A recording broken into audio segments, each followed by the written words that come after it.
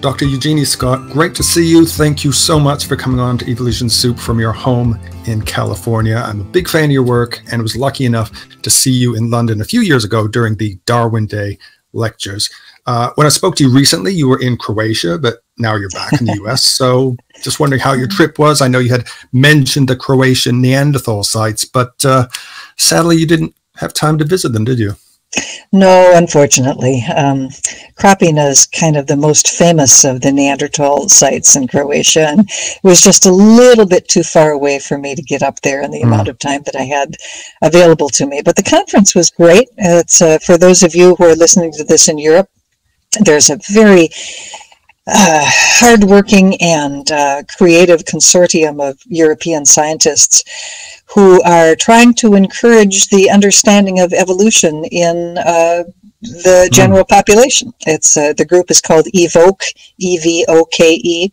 It's a consortium of European scientists and few communications people who are interested in the same thing I am, which is the public understanding of evolution. You can check them out at evokeproject.org. Very worthwhile group. Maybe you can join them and lend them a hand. Well, you are a retired university professor known for working against the teaching of young Earth creationism and ID, so-called intelligent design, in schools, and you are the founding executive director of the National Center for Science Education. We'll be talking about creationism and science denial, but before we dive into that, let's just hear about your early years and how you became fascinated by science, anthropology, and evolution. Oh, goodness. I've been interested in science ever since I can remember.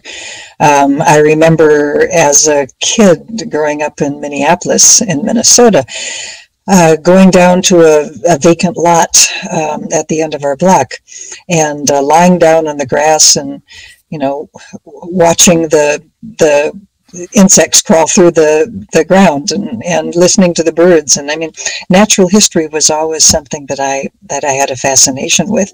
And I always enjoyed science classes in school. And I got interested, I learned about anthropology, what anthropology was, from my older sister who brought home a college textbook on anthropology. I must have been in, I don't know, 7th or 8th grade, something like that. And there was this big, thick book that had pictures of recreations of fossil humans, and boy, I was hooked. I thought this was fascinating. And I asked her, what is this? She said, it's anthropology. So I decided, you know, this is something I really wanted to know more about. And I kept that interest in anthropology through high school, and the first class I signed up for in college was an introductory anthropology class. So this has been a long time interest of mine. Hey, Dr. Scott, the world today has better access to knowledge, science, and fact-checking than ever before, what with the internet, smartphones, etc. But despite this, creationism, climate change denial, and science denial in general seems to be growing. So is it growing, or do we just hear about it more? You know, coming from the United States, where the idea of freedom of speech is enshrined in our organizational documents. I mean, it's the part of the first of the statements in the Bill of Rights is, you know, Congress shall make no law regarding the establishment of religion or the freedom of speech or the press, etc. And so, you know, I hear what you say when you say that there's a tremendous amount of information available on the internet. And boy, don't we love it. It's just wonderful finding out everything that you want to know about anything. Yes. But everybody has that right to express their ideas. And so you get, along with all the wonderful stuff, wonderful information you can find on the internet, you also get the dross. You also get the stuff that's just not true at all. And I really think it's essential that very early in life, we start teaching kids, not just in school, but at home, your own, however early you let your kids get online, you want those kids to be critical consumers of what they find online. And there are things that you can teach even younger children, but certainly elementary school teaching students, high school students, and so forth, to make them more critical consumers of what they find on the internet. And those skills need to be taught early and often. And adults need to have them reinforced as well.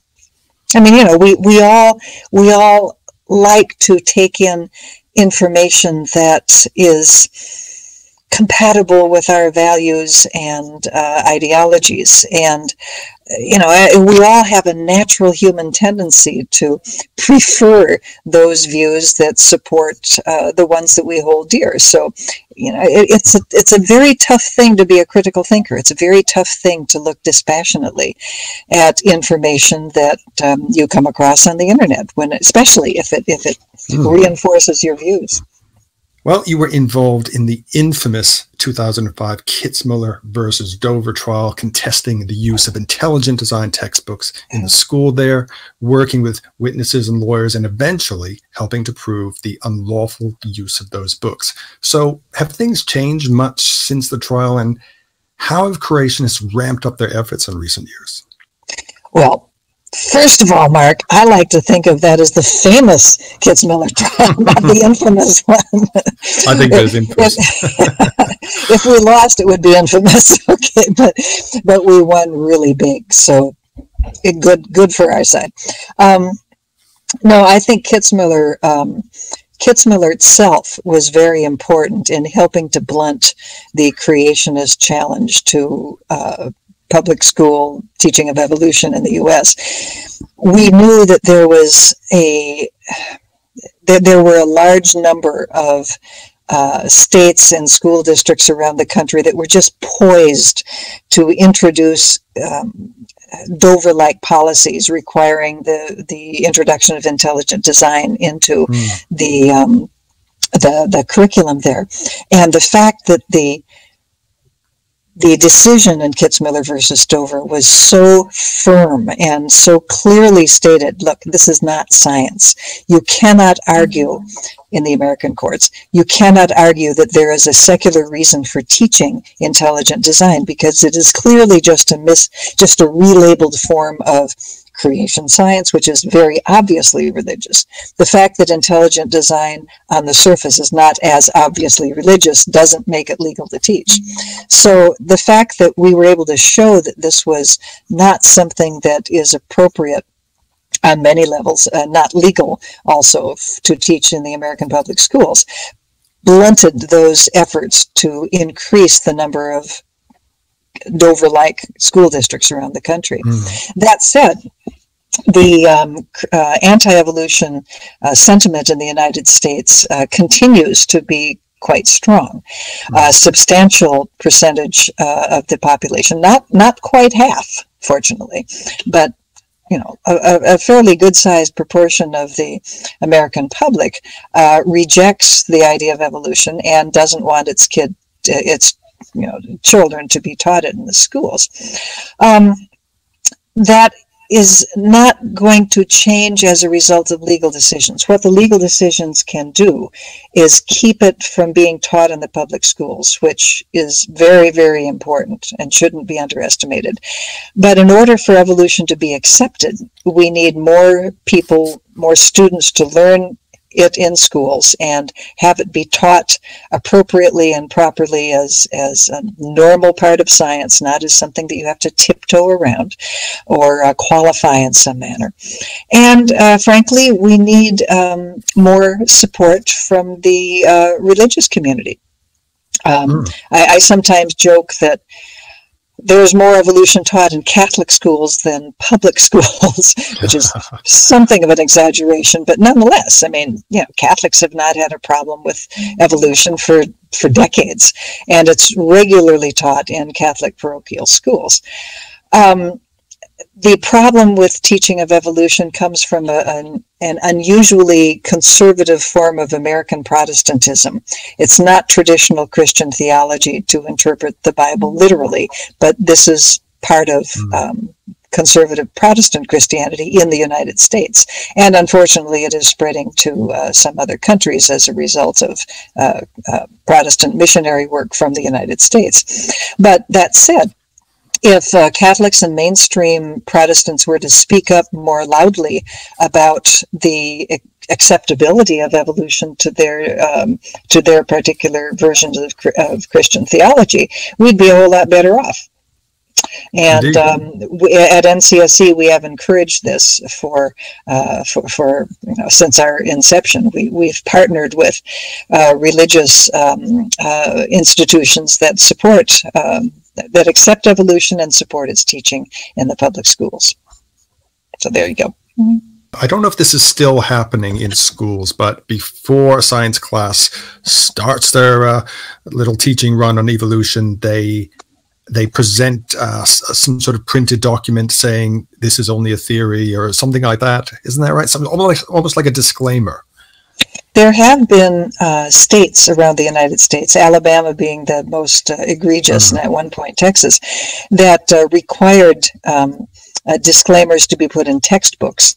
In Dover, Pennsylvania, the Kitzmiller versus Dover trial, the teachers were supposed to read a disclaimer, and that was one of the reasons why they objected so strongly to the Dover School Board policy, because they just did not want to do that. The teachers were great in Boulder and Dover; they were wonderful. Thus, I do not know of any school district that requires that, although the Alabama textbooks still do require a milder disclaimer than they had in the past, and unfortunately that does continue. There are teachers who will sometimes start a lesson on evolution by, shall we say, defusing the religion issue, and this is appropriate in certain classes. If a teacher has a lot of conservative Christian students in the class, and this is the case in many parts of the country, it is entirely appropriate to say, well, you know, there are a lot of different views about evolution in our society. Here's what's, we're going to be talking about what scientists have found to be the case with evolution. And but there are some people who object to evolution on religious grounds.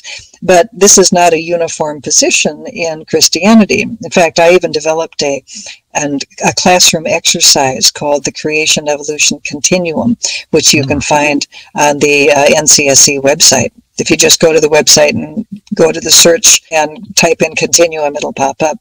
And many teachers have found this to be very, very useful. What the continuum exercise does is it makes it very, very, very clear that it is not the job of the teacher to try to change the student's religious beliefs. That's not the job. It's inappropriate. But it is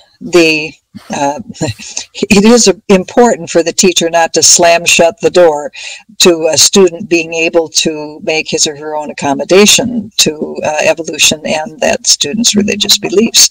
And it's perfectly appropriate for the teacher to educate the student about a variety of choices within Christian theology. And that's basically what the Creation Evolution Continuum does. It walks the student through the most extreme of the creationists, who are the flat earthers, through the geocentrists, through the young earthers, through the old earthers, through the theistic evolutionists, through the materialist evolutionists. So it goes through the whole gamut of Christian religion and with materialists at the bottom of philosophical view. And, basically just describes them and leaves it there. The teacher is instructed very clearly not to say, and these guys are right, and these guys are idiots. the exercise makes it clear to teachers that they are just to describe these positions, not to take a position on the position, not to advocate for any particular position. Oh, you should really be a theistic evolutionist, or you should really be a young Earth creationist. Describe the positions and let the students make up their own mind about their religious views. And it's I've had teachers. I've had teachers tell me that it's been extremely helpful for getting the fingers out of the ears, so to speak, so the student is willing to at least listen to what the teacher is saying about evolution. And the greatest tribute that I got in the use of the creation evolution continuum by teachers is that I was attending a National Science Teachers Association meeting, and I saw on the program that a teacher was giving a talk about the use of the creation evolution continuum. So I thought, that sounds familiar. I'll go to that. Working. And so I went to the presentation by the teacher, and I sat in the back of the room, so I would be very inobtrusive. And it was wonderful because the teacher walked the students through the exercise, mentioned how you should and should not use it, and mentioned how useful it had been in his own classroom to help the students relax more about learning evolution. And I couldn't have been happier to see that happen. I don't think he actually mentioned who had developed the creation evolution continuum. That didn't bother me at all. He said, I got this from the NCSE website. So yeah, go for it. Would you say it's almost like a disclaimer, which is like been brought out because of the disclaimer that everyone else had to cope with before, if you see what I mean? A disclaimer to rival the other disclaimer. Well, my little simple creation evolution continuum exercise is clearly a response to anti-evolutionism. You don't need it unless you're in a country that has a lot of opposition to evolution. I'm sure that this is not something that you're likely to run into in France. They're not. This isn't a big deal. Japan, but if you have a school district where you have a lot of conservative Protestant Christian students, it doesn't hurt to kind of clear the air a little bit as to, there are people who are Christians who accept evolution. This is a new thing to a lot of conservative Protestant Christian kids. All they've heard thus far is that evolution is an evil idea, that if you believe evolution, and it's always a matter of belief, right? It's almost like it's an evil ideology. Oh, absolutely. Absolutely. Evolution is presented as an evil ideology that's going to draw you away from religion and make you give up your faith in God and the Bible, and that way it leads to ruin in terms of promotes their atheism. Own beliefs. Well, but atheism is a terrible thing for these people. If you give up your faith, that means you will not be saved after you die. You will not rejoin your loved ones after death. This is a big deal for people who have these beliefs. You will not become one with God. That's a real biggie. So there's the whole salvation issue that they believe is at risk if a student learns evolution. There's also the issue of moral and ethical behavior. They believe that unless you have they believe the Bible is the only guide for morals and ethics. And that if you don't have the Bible, you will simply run rampant and, rape and steal and lie and spindle and mutilate and be a terrible person, which obviously isn't the case. I haven't killed anybody in weeks. But such is, I do take these beliefs. I joked about it right now, but I do take these beliefs seriously. And, how do you assuage that concern? Well, first of all, there are evangelical Christians who accept evolution. It's not just Catholics and Methodists and Presbyterians and folks like that. There are conservative Christians who have managed to accommodate evolution to their religious beliefs. And I think it's just a matter of education that conservative Christian students should know about this and be able to make up their own mind what to do about it. But right now, they're operating from ignorance. They don't know that this is an option within even conservative Christianity. So I'll tell people about groups like the American Scientific Affiliation, which is asa3.org, or BioLogos Foundation, biologos.org, which have a variety of views, but a very strong component is love of science and how you can embrace science and be a conservative Christian. And even evolution within science is possible from their theological perspective. And they are, they are born agains, they are conservative Christians, they believe in a personal relationship with Jesus, all the things that you can check off on the conservative Christian theological checklist, but they still accept evolution. So it's good for people to understand this. And that's amazing, this idea that perhaps God kicked off the whole evolutionary process. And some of them go further than that, with God as more than just a first mover. That's actually a fairly common view within Christianity in general. This is not a simple theological position that can be expressed in one or two, sentences or paragraph. There's a huge variety, even within the view called theistic evolution, which is, mainstream Christianity. And the major axis has to do with how involved is God. If you have a kind of a deistic point of view, where God basically just flips the switch and sets all the rules of nature and lets things tick along. That's the most extreme, as it were, on one side of theistic evolution. On the far side, on the other direction, you have a very interventionist God who is in there tinkering around with the DNA of every individual and producing the kind of individual that God wants that person to be, which is that is clearly an extreme form of interventionism, but everything in between. And Christians will find themselves on that continuum in one way or another. But just knowing that it's possible to be a quote good Christian, as they would call themselves, and accept evolution is important, because there are a lot of conservative Christians who reject evolution, and it sort of slides over into rejecting science as well, although most conservative Christians, certainly the ones I'm most familiar with in the materials I've read, think science is great. They're not anti-science at all, but they're anti this science, and that's the distinction. They think that evolution is bad science, so it should be taken out of the canon of science. But science in general is fine. They're more than happy with having their kids learn science. And they like the technology and the medical care, and exactly what I've noticed. Yeah. If it's evolutionary science or something connected to it, like radiometric dating, it's faulty. Yeah. But their mobile phones are fine. Great science. Yep. And they like the benefits of medical technology and medical science. They like being healthy. They like, they tend to inoculate their kids. They're not anti-vaxxers.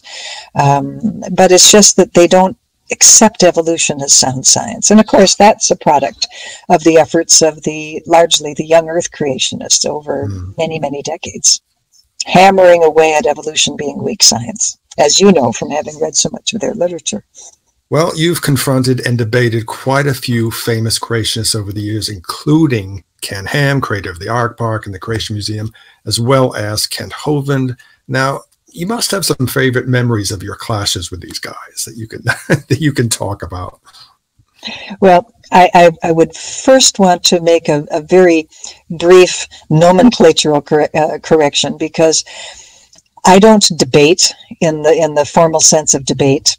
I will appear with a creationist, like on an interview show or a TV show or something like that, where there can be something of a back and forth. But formal debates, I have always argued against and really discouraged scientists from engaging in them, because the setup just is not conducive to either persuading people that evolution is good science or countering the problems, the claims that the creationists come up with. Right.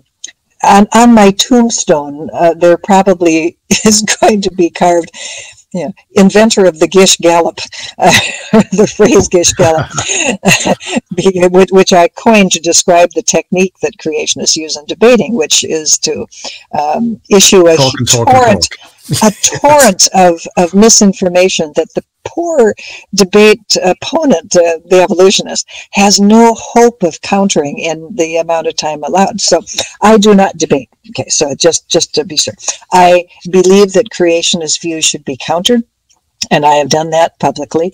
But a formal debate setting is not the way to do it. So what have I found fun about doing this? Well, not a whole lot. It's fun. There's a couple I'm thinking of. I'm hoping you're going to hit on them, but we'll see. Well, one of the most interesting experiences I ever had was doing a program with the BBC. It was one of the radio programs. The program involved I and Henry Morris III traveling around the country, interviewing people about evolution and about their religion. And I interviewed scientists, and Henry III interviewed creationists, which was really, which was so much better than what they wanted to do to start with, which was, let's you and him fight, because that's kind of the general press narrative. But I said, no, creation and evolution, it's been done. It's boring. Why don't you have us go and talk to people about religion? And then, that's different. So it was really fun. But one of the people I got to interview was Ken Ham. And so he the advance work, his people didn't quite make it completely clear to him what was going on. So when we sat down, he had his science staff kind of in the, surrounding us, almost like, well, if she asks a question about science, I'll just ask him and he'll, supply the astronomy. And so I could tell that there's something, he clearly didn't understand what the purpose of this interview was. So what I did was start off our discussion by saying, well, we're not here to debate creation and evolution. He looked a little disappointed, but there you have it. I said, we're here to talk about your religious beliefs, because I think this is a very interesting question. What is it that you believe? And, how is this guided what you've done here at the Creation Museum? This was several years ago before the Art Park. And he kind of blinked a few times, but once he figured out, oh, okay, that's what we're doing, it was absolutely fascinating, because basically he launched forth with this description of his religious beliefs and why evolution is so important to him. And I found it absolutely fascinating. I had to do very little interviewing because he just poured forth his heart on why evolution was such a terrible idea. And could you sympathize a bit after that? Well,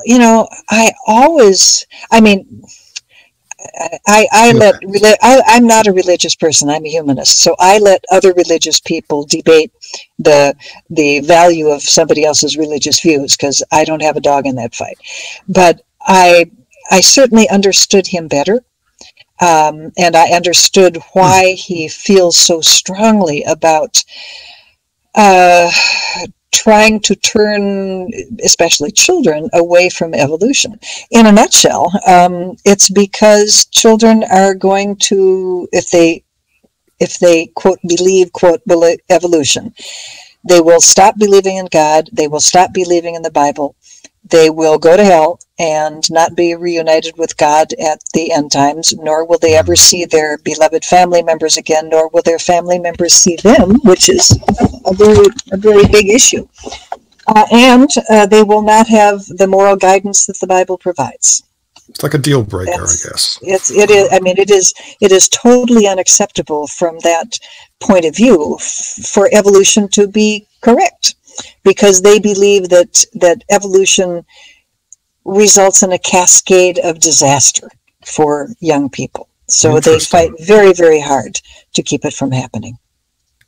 Dr. Scott, are creationist organizations like the Discovery Institute, legally able to produce creationism and intelligent design textbooks? And where exactly does ID stand now in the United States and in the world? Oh, it's absolutely legal for them to produce whatever stuff they want. I mean, we consider it to be scientifically seriously flawed, and an effort to try to get religion into the public schools. But we have freedom of speech and freedom of religion in this country, so knock yourself out. And we will oppose them as much as we can and try to keep them from succeeding in getting their views into the public schools. I haven't heard much from the Discovery Institute in the last several years. They seem to have kind of settled in to a fairly modest effort. They are churning out pretty much the same views that they've expressed previously.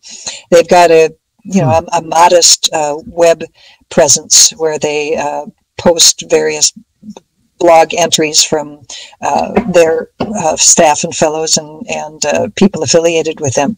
The occasional book comes out from time to time, but nothing really new has come out of intelligent design since, well, quite frankly, the books that they produced in the late 90s and 2000s. I mean, they will disagree with me, but my opinion is that the basic position of intelligent design is evolution is wrong, and there's not a lot that you can say if that's your message. It's an uphill battle. But do you notice that they have I've noticed they seem to be accommodating things like a long time ago. Dinosaurs weren't real. Now they're really accommodating. The humans rode in the back of dinosaurs. Now there's, are they accepting that, oh yeah, dinosaurs had feathers, and they might even accommodate the idea of human evolution, but still within the context of, God is in control and God started it all off. Well, the intelligent design people have never fussed very much about age of the earth or dinosaurs and humans living together. They kind of, most of them are not young earthers. There's really only a smattering of young earth creationists who kind of jumped on the ID bandwagon when it took off in the mid 2000s. I'm not even sure they're still affiliated, frankly. But they're fine with stuff like dinosaurs having feathers. I mean, that doesn't challenge their worldview in any way. These are the major objection that the ID people have is primarily the mechanism of natural selection, which, of course, as Darwin demonstrated and has been demonstrated ever since, is a natural way of explaining adaptation. Adaptation is a tough problem for living things. I mean, how is it that living things are so well adapted to their environments? The classic design argument from William Paley up until the present day Discovery Institute proponents is that God specially designed creatures to function well in their particular environments. But of course, what natural selection says is that there is a natural explanation for how organisms are well adapted to their environment. And of course, natural selection is a superior explanation because it also helps to explain why there's all these really kludgy things that go on in organisms adapted to their environment. I mean, there's a lot of stuff that kind of works well enough, but not very well at all. But still, the organism manages to hang in there, so it continues to survive. Design and natural selection can compete for really good design, but only natural selection explains crappy design. So that is a consideration the intelligent design people haven't used. But their major concern really is natural selection as a natural explanation, which they believe removes God as a direct agent from human adaptation, but also human nature, human success, human survival, etc. And they really don't, they're conservative Christians, mostly Protestant, but some Catholics. And their view is that God has to be an active agent in the world. And of course, evolution, as any science, stresses natural processes rather than supernatural processes. And that's the thing that they can't stomach. So they're okay with dinosaurs having feathers. They're okay. Vast majority of them are okay with an ancient age of the earth.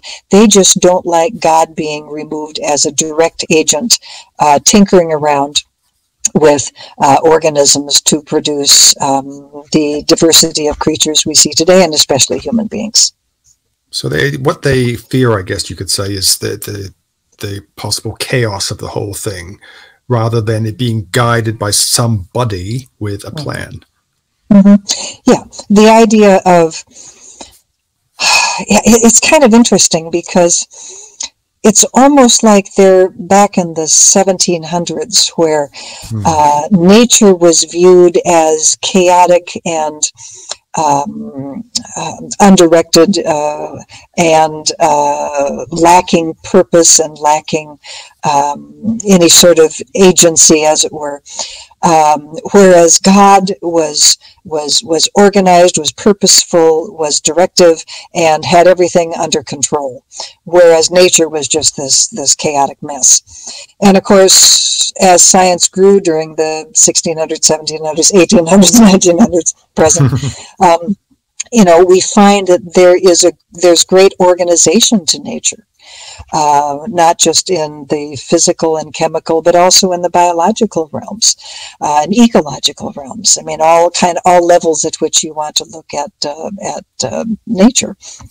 And this organization, these regularities, what you might call laws and theories, these regularities of nature do not require an external creator to either originate or to maintain.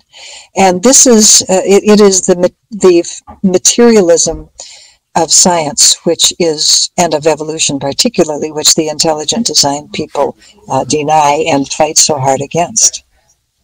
And note, please, something that I've hammered away at to people's boredom for decades. I'm talking about a methodological mechanism of science, not a inherent philosophical materialism. Many scientists are materialists. They do not believe that there is any kind of supernatural or guiding force in nature, and that's fine. I'm one of them.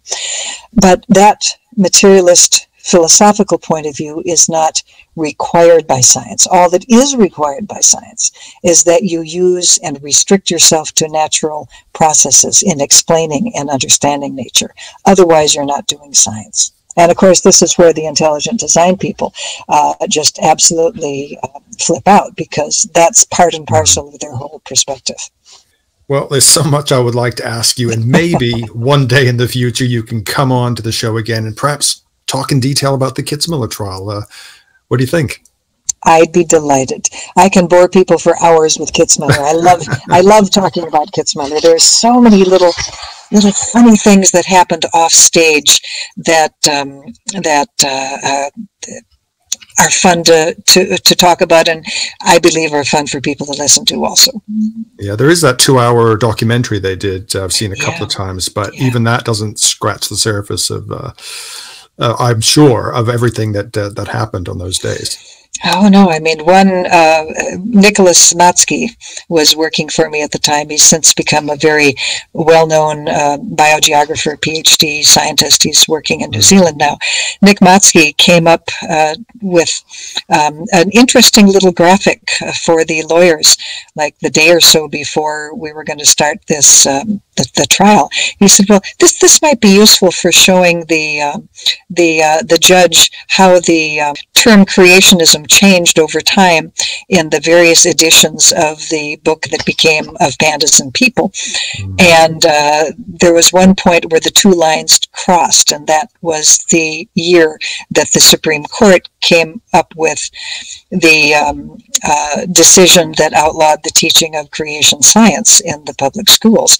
And the lawyers just sort of looked at each other like there was this, oh, moment where they thought, we're going to build our testimony around this graphic.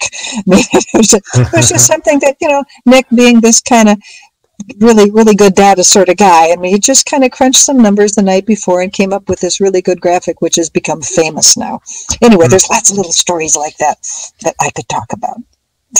Well, I'll leave links to your social media in the description below, along with links to your books, Evolution versus Creationism, and Not in Our Classrooms, Why Intelligent Design is Wrong for Our Schools.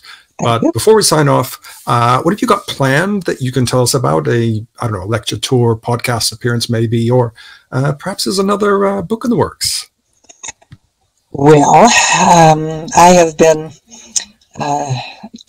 encouraged for a number of years, and it is my plan to write a memoir, because there's so many little funny stories like that are kind of bobbing around in this very unusual job that I had for 27 years of directing NCSE.